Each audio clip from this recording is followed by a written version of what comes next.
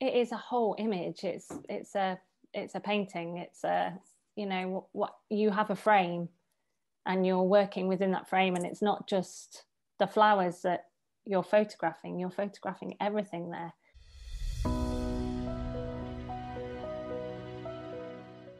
In this week's episode, I interview Anna Potter from Swallows and Damsons. Anna and I actually haven't met before. Everybody else I've interviewed I have met and known before, but I already felt like I knew Anna from following her online, and also she's one of the florists in my Instagram for Florists online course. There's an interview case study with her there. So I was so delighted to spend time with her and hear about her small business journey and how she started her floristry career and then went on to open her own shop and then wrote her own book. So we talk about her journey, and then we also talk about what happened when in March 2020 the pandemic happened and the impact that had on Anna and her business. I'm sure you'll really enjoy hearing my interview with Anna, and as much as I did interviewing her, it was so lovely to connect with her and hear her thoughts on her business and her artistry in floristry as well. So I hope you enjoy having a listen. A very warm welcome, Anna, to the My Small Business and Me podcast. Hi, Rona. Thank you for having me. Thanks for having me here today. It's my absolute pleasure, and I feel from seeing all the pictures of you on Instagram and also Design Sponge and your book that I feel like we sort of know each other already, but we've never met before. I feel like that is such a, because I feel the same, and it is, that is such a familiar feeling with so many people. I think when you share, because you're sharing your life on a little, well, parts of your life on a little screen, aren't you? And people know where you've been and what you're doing. Yeah. And when you've been swimming. Yes. Yes. I don't share all the swims because, you know, it might get a little bit tedious, but yeah, it's that's been a lovely thing. Right. Well, let's start off with your small business journey, Anna. Could you start from the very beginning, please? So I did fine art at university, which it was at Sheffield Hallam, and it was a really free open course, which at the time I think I probably grumbled quite a lot about, because going from school to university, you're used to being told what to do a little bit, and you're going out there and it's like, right, this is the course I'm doing, I'm going to learn, someone's going to tell me what I'm going to learn. And actually no one told me what I was going to learn, and no one told me what I was going to specialize in, or everything was self-led and everything was very free and open. So you could literally, all the resources were there, and you could go and choose yourself and go in the direction that you wanted to go in. So I did a lot of photography at university. I did some painting, but it was mainly the photography that stuck, and it was a lot of darkroom photography, so developing the photos. And I think actually looking back now, I can see what I loved. The thing that I loved so much was actually less the process of actually taking the photos and more the development side, and sort of looking at light and dark and controlling tone and things like that. So that was very much what I was interested in, and the route I went down at university. And then after finishing there, and I didn't know what to do at all. So it was there was a complete black hole of what do I do now, in which I just tried lots of different things, tried teaching, worked in cafes and things, which I loved doing. I'd always wanted a shop.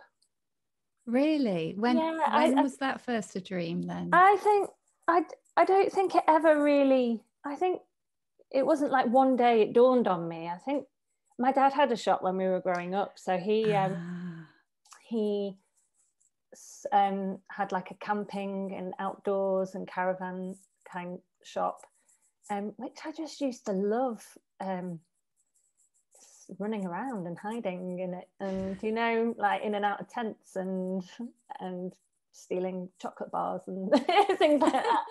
But I loved that space. I loved having that there was a physical space that people could come into. So for me, there was always a dream, an innate sort of dream of having, whether it be a cafe or well, I very much was into like interiors and antiques after the fine art degree. So whether it was going to be like an antique shop or an interiors place, but florists was never on the cards because I wasn't a florist and I didn't know that was something really that you could do, or that would be a job that wasn't just sort of considered a bit dated or a bit sort of for older women, if you like. Oh, how many years ago do you think this was, Anna, that you were thinking? That would have been about 16 years ago. Okay. There wasn't much, well, not that I was aware of, because obviously with the, you know, we didn't have social media and things, so there wasn't a great deal out there that I was aware of that was in the floristry world that was doing anything like what I would have considered creative or interesting. I mean, it might have been out there, but I didn't know about it because the whole world was a little bit smaller then. Just a touch. Yes. So it was really by chance. My friend got me a job, and she'd studied fine art with me and got me a job in the florist that she had started working in. She was like, I think you'll really like it. And I was like, all right. I was done with the things that I was currently doing. I was like, right, how, you know, let's give this a go. And it was a bit of a joke, actually. It was a bit of a felt like, you know, my mum laughed at me. All my friends were sort of like, oh, you're going to be a florist. So, and it did feel a bit like, this is not a job for Anna. This is, yeah, I don't know why. I think because it didn't have that sort of wild, the florists at the time and the small florists, they all felt quite prescribed. Everyone was kind of doing the same thing, quite controlled in a sense that, like, you make something, here you go, it's like quite neat and it is a product. And whereas at art school and everything, I had been quite wild and quite a little bit difficult to tame, maybe. And so it didn't feel like it was going to be something that was necessarily stuck, but it did, and it did very quickly. And as soon as I started using my hands to create every day with natural products, realized how no two things were ever the same. I think that was the main sort of thing. Yes, you were being told to make something in a certain way, but it wouldn't always work out because flowers are flowers. You know, they're not all the same, and they're not, you know. So it was it was a definite instant fit.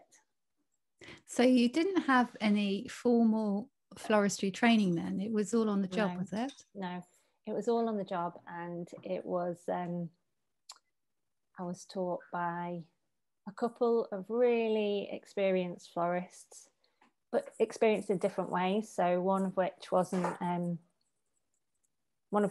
trained at all. So she'd learned on the job as well. And the other was a more traditional florist who had spent years training and had been a florist for years as well. So I got quite a well-rounded education there, and it was wonderful. Actually, it was a wonderful first place to learn. A lot of trust was put in me straight away. And that was really nice, because it felt like there was a belief straight away that, you can just get on with this, and it wasn't like someone standing over me all the time or being too yes, I'd be directed, but it was quite free, and I feel very fortunate actually for that. So if the floral style back then, you say, was quite structured, did you have to try and create in that style, or did they give you free rein to do the Anna style? I created in that style. I created in the more structured style, which was even for the florist where I was working, even for that time, was considered a little bit outside of the box. It was a garden centre as well. So it was, and they did a lot of garden design. So it was quite nature led as it was. And I loved that. But I always felt like there was more to do. And I think as an inexperienced florist, I didn't feel actually like I could, it wasn't maybe my place to, in that business, to then start going, actually, we should do it like this, and we should do, even though that's what I was feeling. But I think it would be a bit like, well, who are you to, to come in and say, actually, we should do it like this? You've been doing it for 6 months or a year. And it just, yeah, I did pretty much stick to what I was told to do there. And then how did things progress then? What was the next stage? Well, the next stage was I moved to another florist where it was definitely more so the other way. So more structured, more quite polished kind of vibes. And then that started to really feel it bubbling up in me. Like, it was like, no, don't do that to flowers. So I didn't last very long there, but that was the push that I needed to then do my own thing. I think that sometimes you can have these, well, seemingly negative experiences where it's not things aren't going the way that you envisage, but it actually pushes you out to do something that is more that you need to do yourself, that is more your creative vision, and that's what that did, definitely.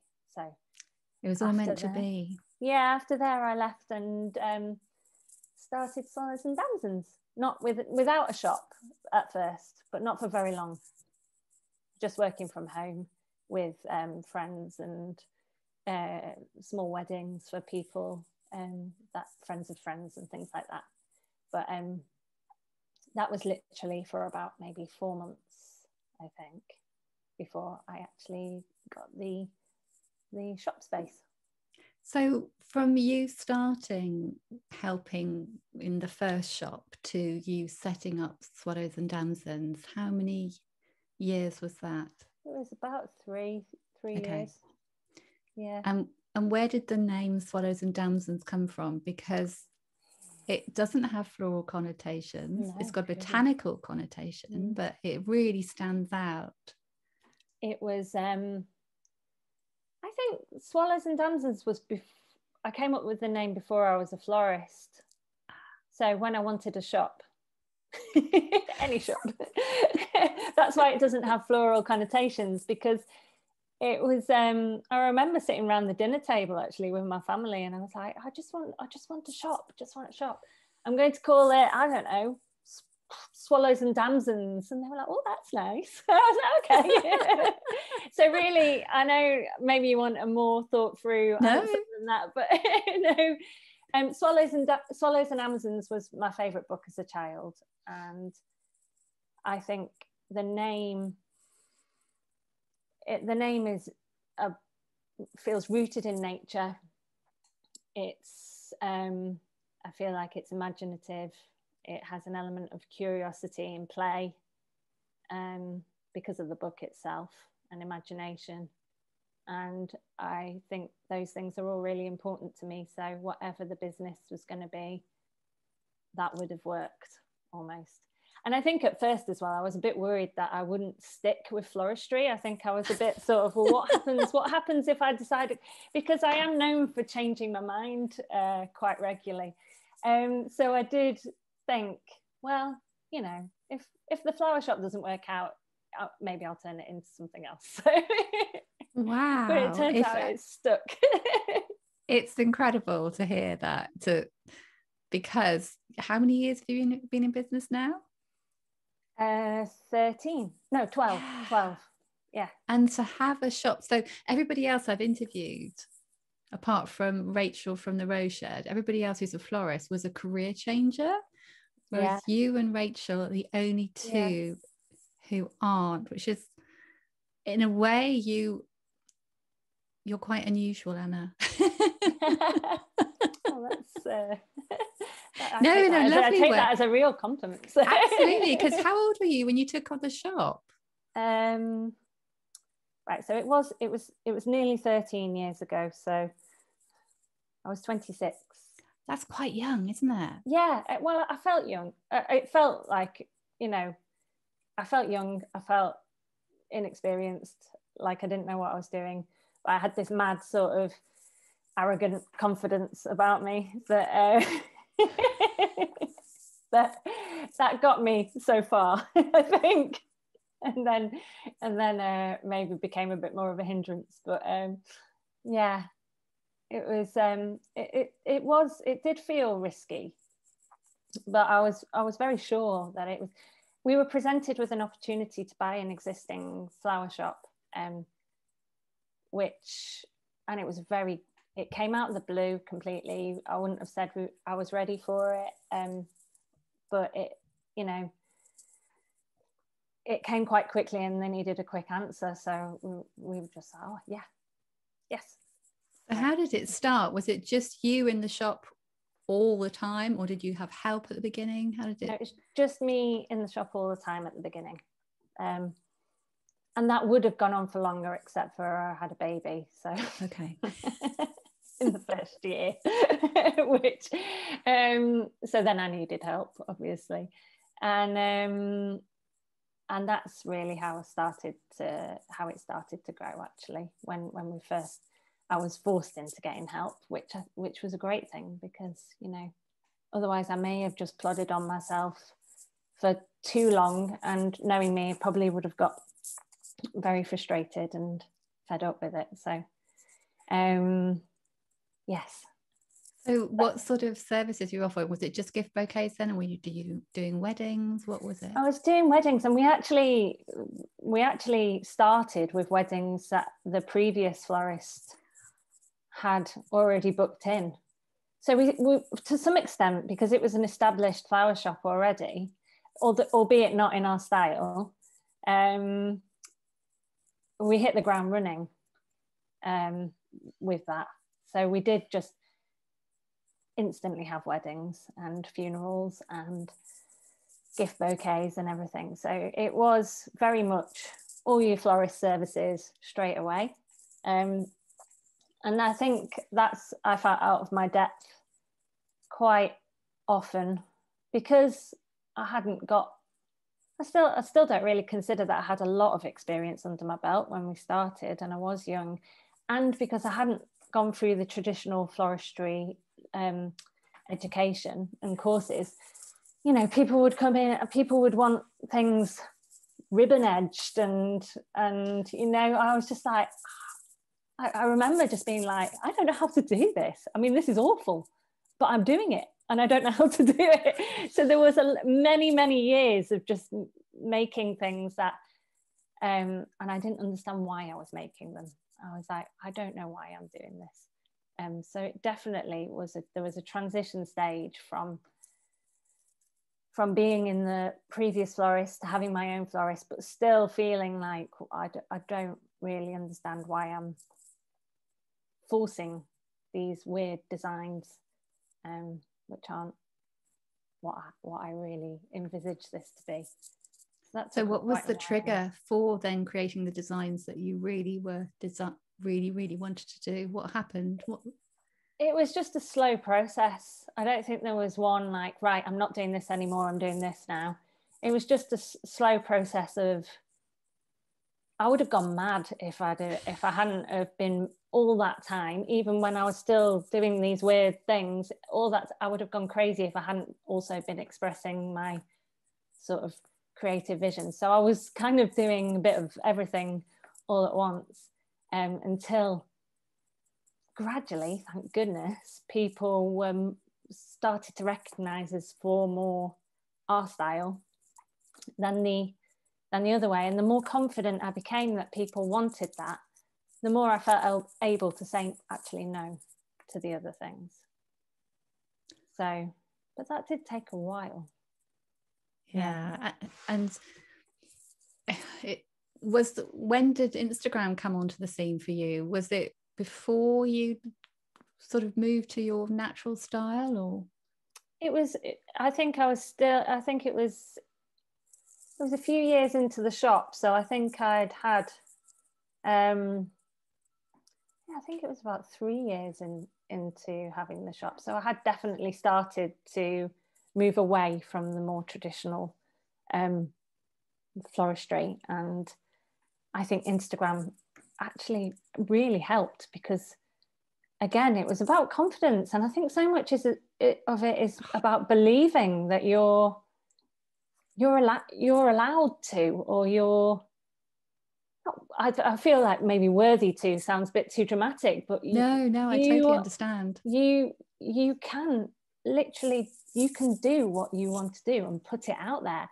And yeah, some people might not like it, but if it's a genuine expression, there'll be people who want that and who take something from that. So the more I got experience of that and was sort of convinced of it myself, the more I felt able to do it. So Instagram helped, because I was putting it out there and I was getting this great feedback, which I was like, oh. I mean, now we know that's maybe like an addictive system, but at first it was great. Yeah, but because before then you didn't have that ability of getting feedback about your work, could you? No, but unless you had somebody come into your shop and say, oh, I just thank you so much for the wedding bouquet, and I guess no, that was but even still, because that did happen in the shop, which is part of one of the wonderful things about having a shop, is the repeat customers and people coming in and talking to you about their experiences and their story and things like that. But with Instagram, it felt very exciting, because it was, worldwide. It wasn't just my small corner of Sheffield. It was, it was the whole wide world, which felt absolutely liberating at the time. Amazing. It's funny how quickly we get used to things. Oh my goodness. But I think it's really important to look back and appreciate the time before that, and what the difference these tools can make. And I think what really makes you stand out is the incredible quality of your photographs, Anna. Oh, thank you, Rona. Thank you. Well, yeah, I've for convenience sake, I've mastered the art of iPhone photography, which I still kick myself about, because it feels like a total betrayal of my artistic training. But it's wonderful to have something with you all the time that can just capture little moments, or that is easy and quick to use, because we all move quite quickly these days. So yeah, but you're really thoughtful about your backgrounds as well, and the texture in your backgrounds and the colors of your background with the you think about your flowers that are in front and the candlelight, and there's so much that goes into a photograph that you make it just sound so easy. But I know, Anna, there's so much thought that goes into your photographs. It is a whole image. It's a painting. It's what you have a frame, and you're working within that frame, and it's not just the flowers that you're photographing everything there. So and I have always been interested in the relationships between colors and light and different different textures, and that is, I mean, that's photography, that's painting, that's flower arranging. And the fact that I never considered floristry or flower arranging an art, I hope that that's changed. I hope people at university now or at school, I hope it's seen as something different now. I'm sure it is. But, I'm sure it is. I think the advent of the internet has, as you say, given people, especially with Instagram, the opportunity to see so many. I mean, florists are so lucky in that the product they have is just so photogenic. Yes, it's an instant win, isn't it? It's like if you photograph it beautifully, though. And I think you only shoot in natural light, don't you? Yeah.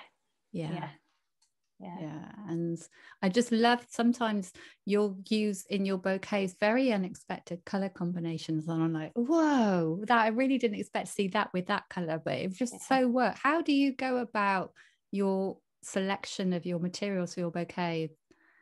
I'm quite interested in the colours that I think maybe I'm just a total rebel.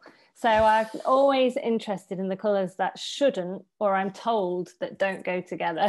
Like if someone says, oh no, you can't put those two colours together, I'm instantly like, well, I'm going to put those two colours together and let's see what happens. And I think a lot of it is about experimenting, and but then I only put out the pictures that I like, don't I? So, I don't always put two colours together and take a photo and go and think it works. It's, there's a lot of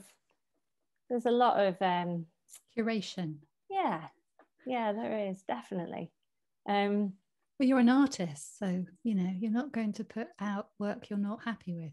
I still feel, this is the word artist is still something that after years and years and years, I struggle with. You studied art, Anna. I know, I have to tell, it's one of my sort of daily mantras that I tell myself, I am an artist, because somehow it's been knocked out of me. I don't know why. Anyway, we'll not go into that because that's maybe a minefield of, a deeper thing. I think the term though, floral artist, is becoming more and more used, and more people are more familiar with it. So talking of artists, and I'm going to lead on to somebody called Constance Spry, who was a flower decorator, she called herself. And I noticed in your book that the first quote is from Constance. I can't even remember what that is. Yeah, well, don't worry, I will read it out to you. So you in the introduction, it says, one arranges flowers as the spirit moves you to obey some inner prompting, to put this color with that, to have brilliance here, line there, a sense of opulence in this place of sparseness in that, to suit your surroundings, your mood, the weather, the occasion. In a word, to do as you please, just as, if you could, you might paint a picture. That's a wonderful quote, isn't it? It's amazing. I just had to read it then because it just sums up. Yeah, I'm glad you did, because I mean, that's it, isn't it? It's an artistic expression to move to act as you feel moved, and create as what you as an expression, like. And I think that is something we all need to make time for, because so much is work for other people, or work for a project, or work for a specification, and actually you can bring your feeling into that, and you can bring your artistic expression into working to someone else's specification. That's totally fine. But actually sometimes to make just for yourself, and not consider the end product at all, and it be about the process. I mean, I have to tell myself this too, because it's so important, and that's a discipline to do that, because that is the thing that you'll never have time for. You'll never have time for the thing for yourself, because it will always be about something else. So it is. Well, you're just thinking about bringing in money for your business, aren't Yeah, you? And yeah, or the next, or content for Instagram, or this or that. You know, it's and it's like, yeah, it's something that I think is really, really valuable to do. Yeah. So all the designs in your book, did you have complete control under what they were, or did you have a brief from the publisher? How did it I work? had complete control, which was wonderful, really wonderful, which I'm so pleased about, because I don't work that great to obviously with weddings and things it's different, but for the book, for it to be a real creative exercise and for it to be something that I really poured myself into in that way, it had to be quite free and quite flowing, and to move with the seasons and to go with what was available and things like that. So it was very, yeah, it was very much sort of nature led, and yeah, not really prescribed at all. And who did you have in mind when you wrote the book? Who did you think would be your readers? It wasn't necessarily for florists or people who wanted to flower arrange. I think more just creative people who love nature. Maybe myself, before I realised floristry was a job that you could do or was an art. Yeah. I've not been asked that question before. That was nice. Something else I wanted to ask you about was your marketing campaign when your book came out. It was 2019, wasn't it? Yes. So your marketing campaign, Anna, I have never seen anything so innovative. You sat in, oh my goodness, where did all the ideas? So describe some of the things you did, because they were just so different to anything I'd ever seen any florist do.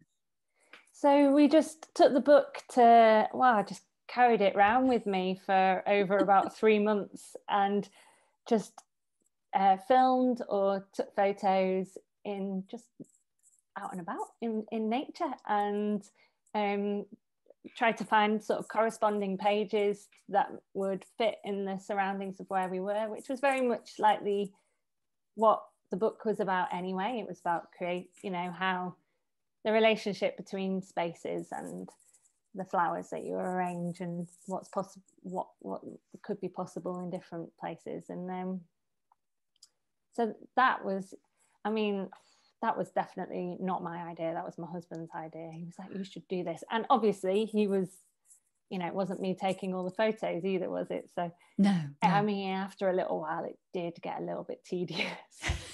I need a photo here. Yes.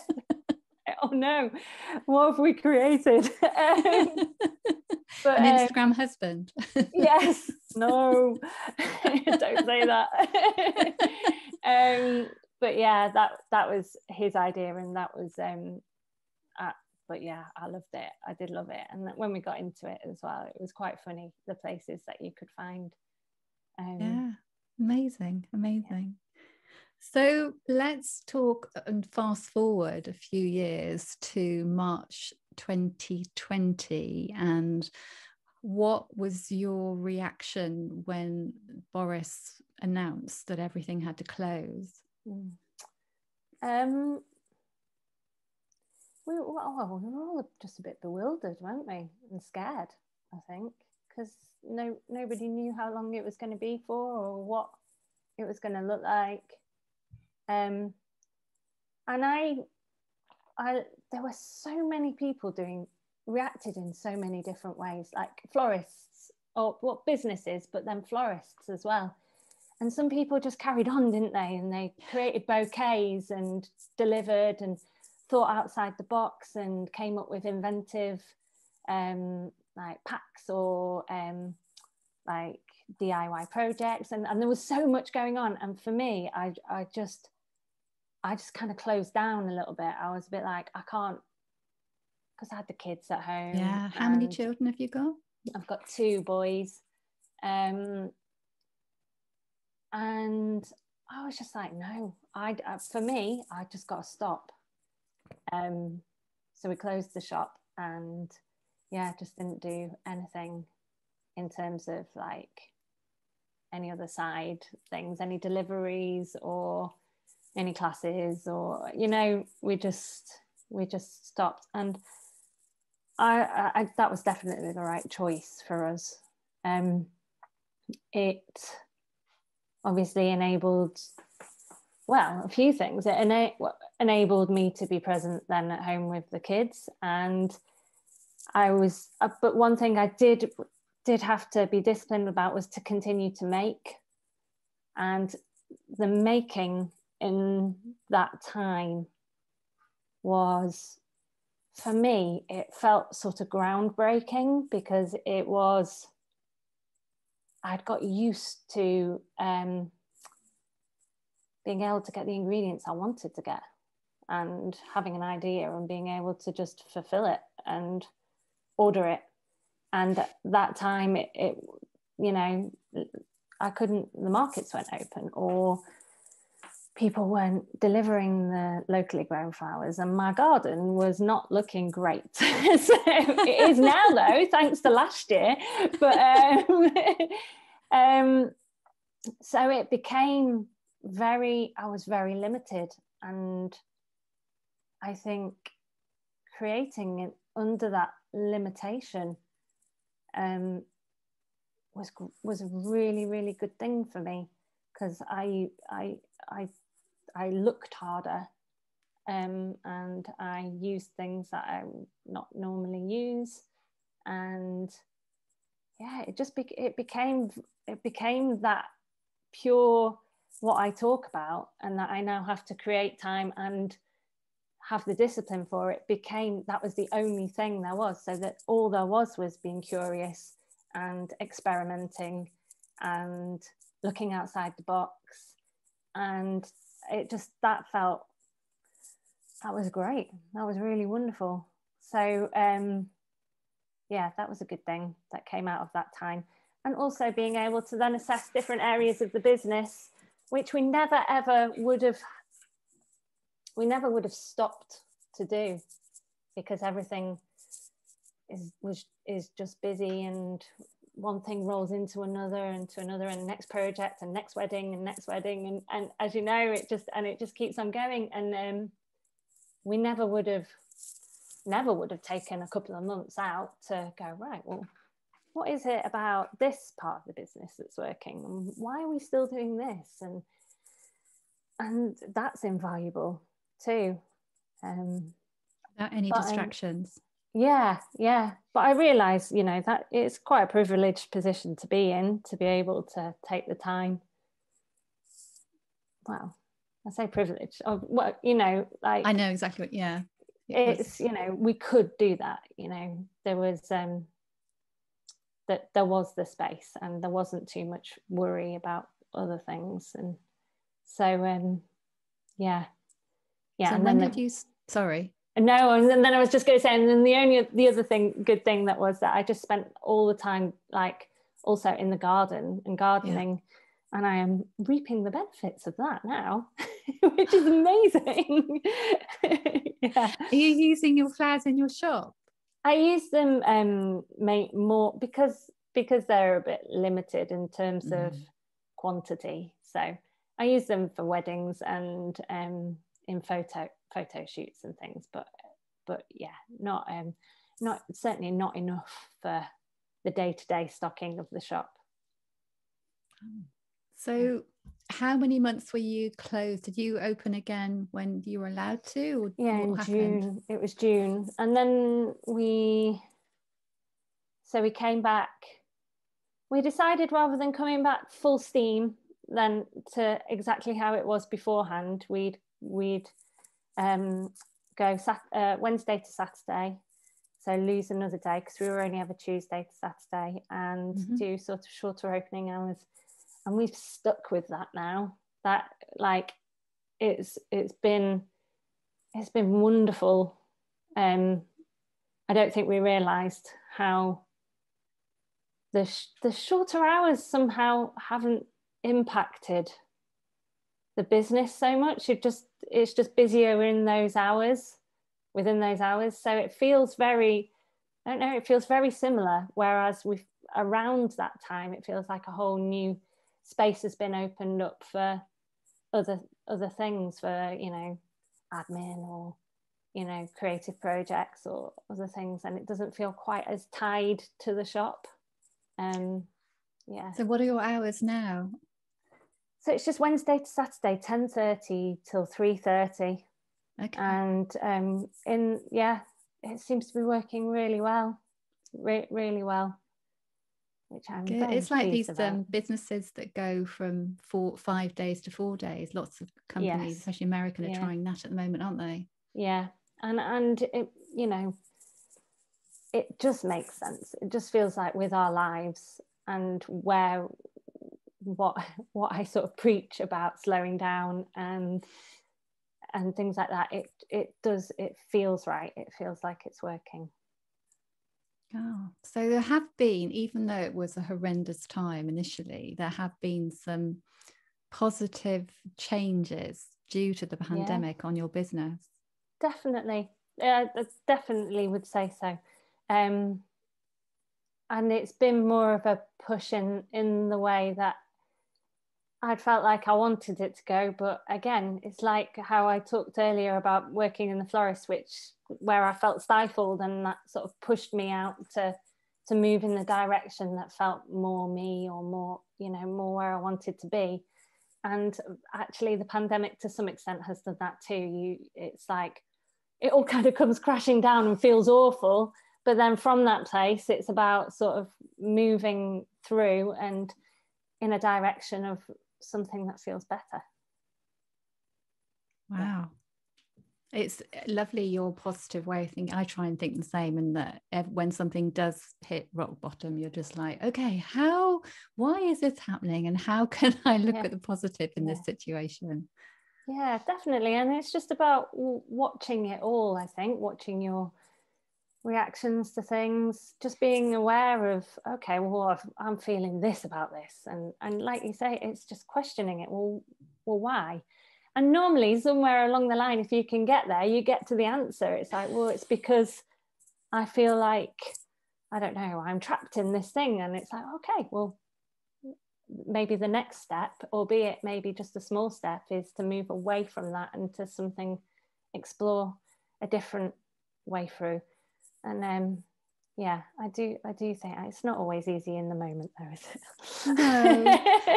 and also that uncertainty of, is it going to work, and you know, what will people think, and yes.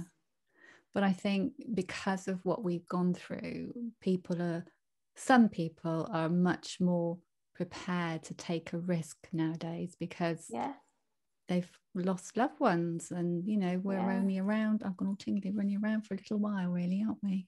Yeah, absolutely. Yeah. I think that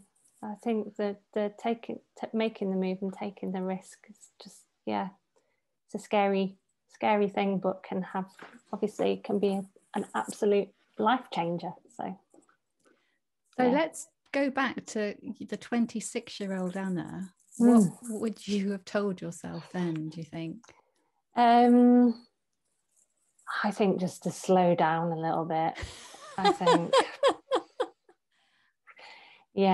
and to stop. 26-year-old Anna was quite fast and on one, and a maybe a bit of a people pleaser, I think. So always looking for the next popular thing, or the next, you know, fashion trend or something like that. But I think just to slow down and listen a bit more would be good advice. So let's finish off with your 3 tips, Anna, please. Yes. Okay. So I actually wrote these down, which is lots of people do. Highly organized for me. Normally I wing it without any notes whatsoever. So the first one I have written is manifest, which I would say is to only put out there what you want to be making, and to talk about the work that you want to be doing, and also being specific in that, not being afraid to, I think we talked a little bit about it earlier, not to be afraid that you can do that, that you are worthy of that work and that business. And the specific, it doesn't all have to be in public. You know, it could just be in a journal or a notebook. It's like, right, this is what I want to do, and let your imagination go. Right, oh, I really want to create this thing where, and you know, and you can really go for it on that. And then maybe in public, you know, certainly putting out there on Instagram and social media the work that you want to be creating and known for, or be your style. And yeah, I would say that was my first That's tip. a brilliant one. I mean, yeah, mood boarding as well has become so popular, hasn't it? Yeah, definitely. And I think it is, but also having, and this is a bit more difficult, well, it is for me anyway, the belief. Yeah. So putting it out there and having the mood board, or having this is what I want to do, but actually believing that that is a possibility and that is something that can come your way, I think is also really key to it. And the second one is play. And I think we've touched on all of these already, but no, it's good to repeat them. You mentioned play in your book as well, don't you? Yeah, curiosity, experimentation, not always making for a reason, for content or for work, because there's a real, it can be a conflict, I think, there with when your creative practice is also your work. So, you know, the two don't always go hand in hand, art and making money necessarily. So I would say having a discipline of doing something that is just for you, that is about the creative process and not just about the end product, and whether that achieves what you or someone else is hoping for. So that's the second tip. And the third one is rest.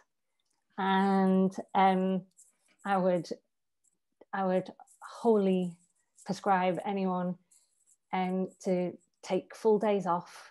And I know that sounds really simple, but I don't know, you know, do people take whole days off without even like checking their phone or social media or emails? And I think sometimes people fool themselves, and I'm saying this from experience, into thinking that social media is a relaxing thing, which when your work life is all tangled up in one thing, and it's your passion, and your passion, you're likely on social media to follow people who also have that passion. I think that even a simple thing of checking social media can trigger you into a spin.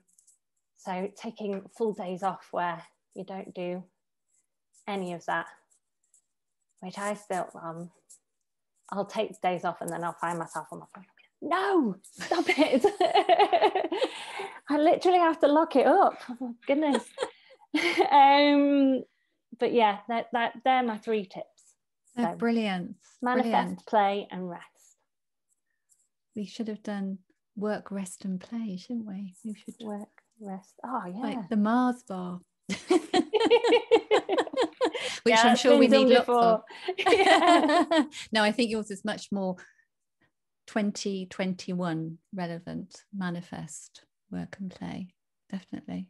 Yeah. Thank you so much, Anna. It's been, I've had quite a few tingly moments during our conversation, and you can really, your Instagram really gives you a feel as to the sort of incredible artistry you have, but it's very different than hearing and seeing you speak. So it's just such an honor to finally meet you. Oh, thank you so much, Rona. It's been really lovely to talk it all through, and I think for me as well, because I process things by verbally talking about them, and I don't often necessarily have the chance to be asked those direct questions, and it helps me consolidate some of the things that I tell myself as well. So it's really lovely. Oh, so where can people find you online, Anna? So the website is swallowsanddamsons.com, and we're on Instagram, Swallows and Damsons, and we are Facebook as well, which is, I think it was swallowsanddamsons.com.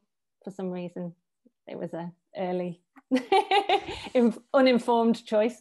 Yeah, that's us online, just those three places. And your book's available from all good booksellers. From everywhere, independent and bigger ones too. Great. Well, hopefully our floral paths will cross in real life in the future. Yeah. Well, I've got relatives in Sheffield, so I need make sure. Oh, well, no excuse then. My brother-in-law is in Sheffield. Oh, so wow. Yeah. So yes. I've got, next time we ever get up to see him, I will make sure that I give you a call. Definitely. And I'd love to see your shop after seeing so many photos of it. Yeah, you'll have to come and have a look. Yeah, I'd love to. Thank you so much. Thank you very much. Take care. Yes, you too.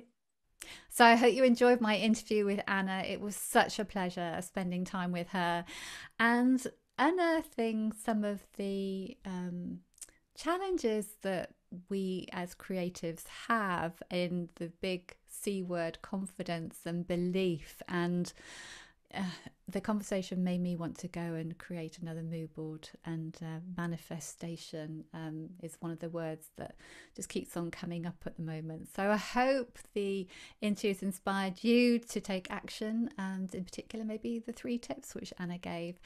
And don't forget to check out her on Instagram and her website, and if you'd like some beautiful inspiration, check out her book as well. It'd be lovely if you'd like to subscribe, like, comment, share, and I'll see you again next Tuesday.